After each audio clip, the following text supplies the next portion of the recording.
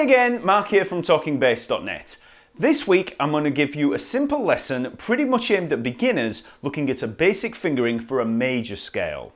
The lesson material for this video is all available to download from TalkingBass.net, so just follow the link in the info below, and while you're there, check out the lesson map where you'll find hundreds more free bass lessons on all topics for every level, so go check it out. So first of all, let's just look at a simple common fingering for a C major scale, and then I'll give you a little more information on what scales are and why you need to learn them. So we're looking at a C major scale, so we're going to be starting on the note C. And that's often called the root note, and you might also hear it called the tonic. So that's the first note of the scale. So we need to find a C. So let's take this C here, 3rd fret of the A string. And the scale up and down sounds like this.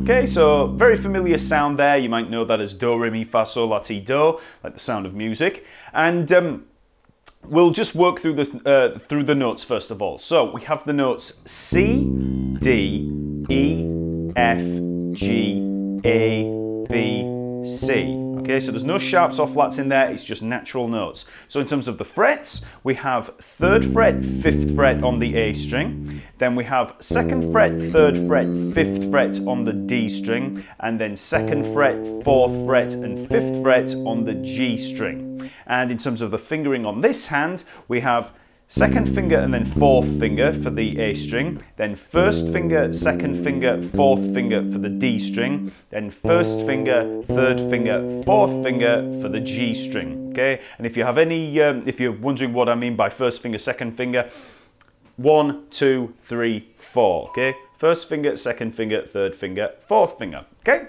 So that's the notes, C, D, E, F, G, A, B, C, and that's the pattern. So you want to play it up and then back down. So when we do that, we have...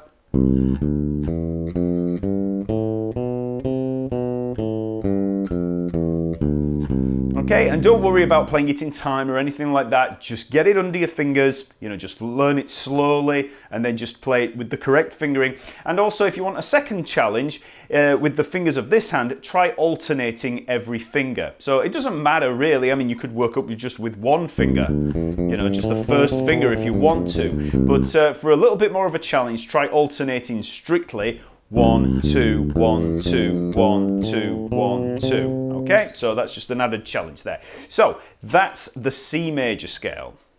So that's a very common fingering for a 1-octave major scale, and once you've got that under your fingers, you want to try moving that shape around the neck. Now in case you've never done that before, just try to see that fret and fingering pattern and just move it to other areas. So if you wanted to try a D major scale, we could start with the D there, 5th fret of the A string, and we just take that same pattern and then we just move it up, starting on that D. So again, I'm using that same fingering pattern, 2nd finger, 4th finger, 1st finger, 2nd finger, 4th finger, 1st finger, 3rd finger, 4th finger, okay? So if you had your fingers in a 1 finger per fret stretch there, you can just use the fingering. 2, 4, 1, 2, 4, 1, 3, 4. Or you could just see it as a fret pattern, you know, you've got that little move up there of a whole step, then you move to the next string, that little half step there, and then a whole step, and then we've got that whole step to a half step. So either way, you can just see it as a fingering pattern or just as a basic fretboard shape. But whatever you do, you just want to get used to moving that around. You can move it anywhere like that. So there's a D major. If I wanted to play an A major, same fingering pattern. G major. Okay, so you just want to get used to playing that pattern around the neck. So, as a simple exercise for getting used to moving this shape around, let's try moving up the neck 1 fret at a time. So we begin with the C major scale that we played originally. And don't worry about playing it at that speed, play it at whatever speed that you feel comfortable with. Then we just move up 1 fret, so we can move up to C sharp, and that'll be a C sharp major scale. So that'll sound like this. Move up another fret to D, so a D major scale. and we just carry on all the way up until we reach the C. Now, just in case you have any problems with that, knowing the notes on the neck, always remember that the 12th fret here, that's with the 2 little fret markers there, that's a repeat of the open string. So there's an open A string. If we move to the 12th fret, we have an A. And all these fret markers up here beyond the 12th fret are the same notes that we have down here. So we started on a C there, that first fret marker, the 3rd fret. So if we go past the 12th fret, there's that fret marker, that's a C. So we know that if we work up the neck all the way up to there, we've got to the C and we can just work our way back. So the whole exercise sounds like this. So that's C major, C sharp major, D major, E flat major or D sharp major,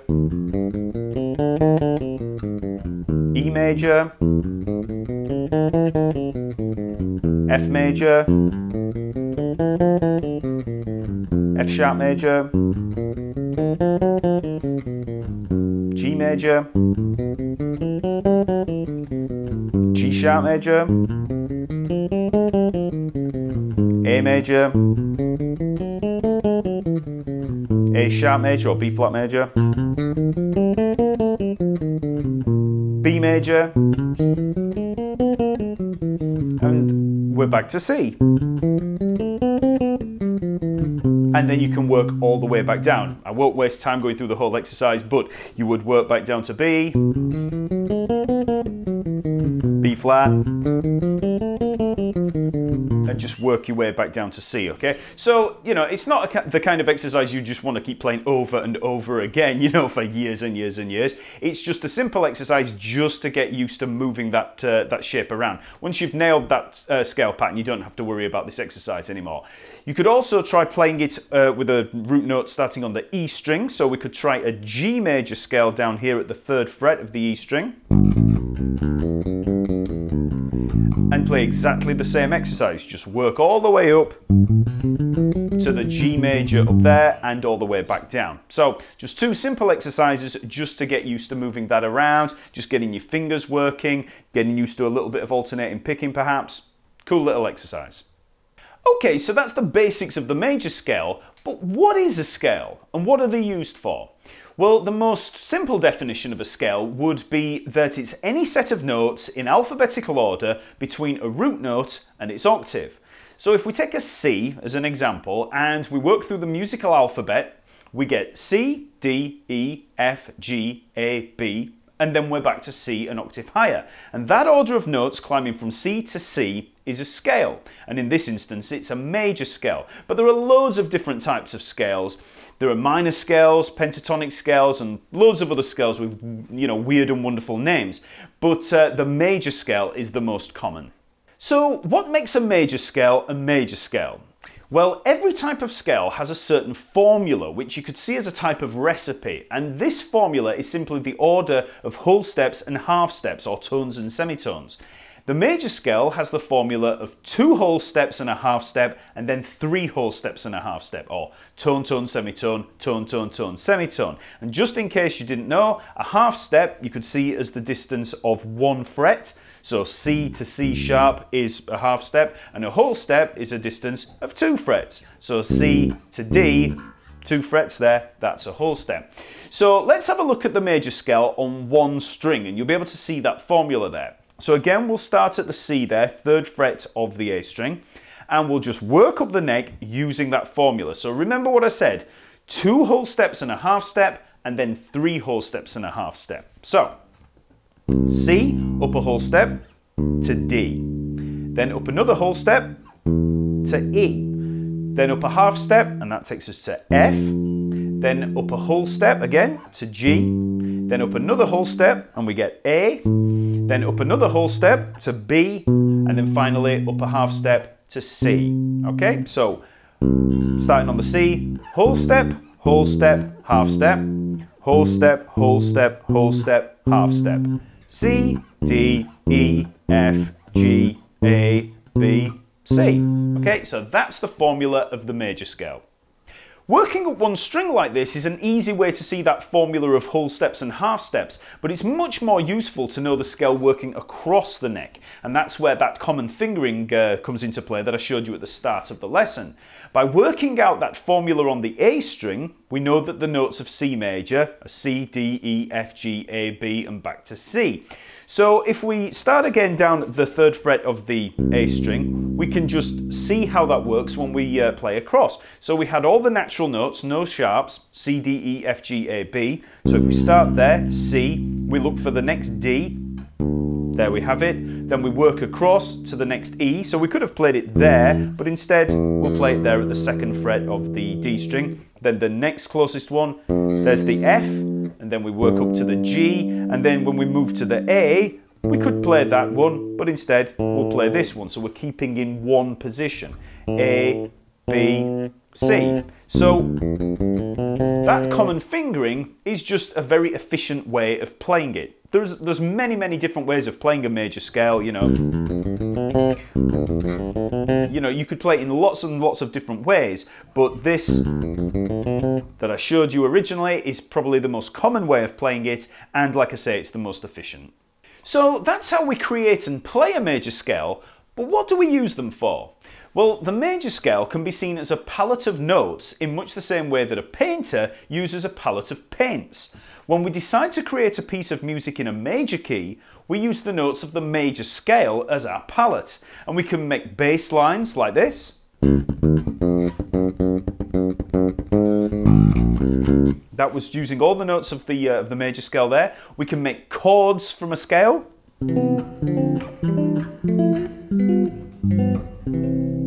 Or we could make melodies from a scale.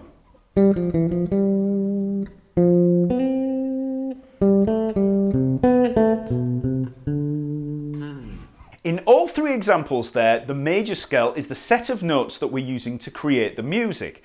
Now, there's obviously a lot more to music than just randomly selecting a few notes from a scale, but learning that scale is the very first step in understanding more about how music works, and once you have it under your fingers, you'll start to see it popping up more in everything that you play.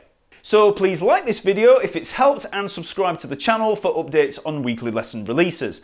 I release a lesson every Friday, and we have live streams on YouTube every Sunday. Okay, I'll see you later.